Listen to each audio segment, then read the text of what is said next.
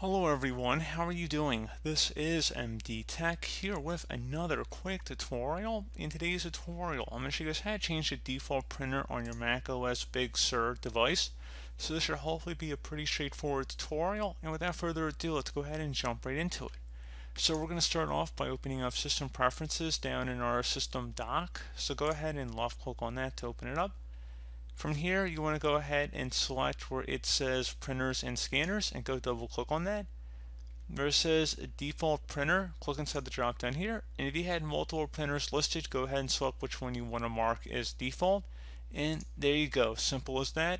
And as always, thank you for watching. Do hope that I was able to help you out, and I do look forward to catching you all in the next tutorial. Goodbye.